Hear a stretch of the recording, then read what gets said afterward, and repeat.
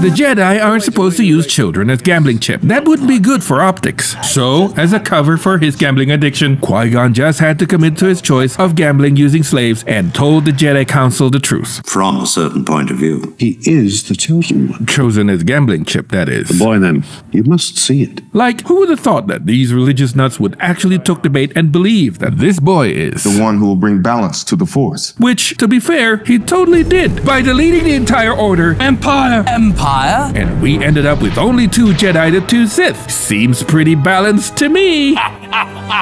Until some wino boy Father help! made Vader grab Palpatine by the balls. No, my boy!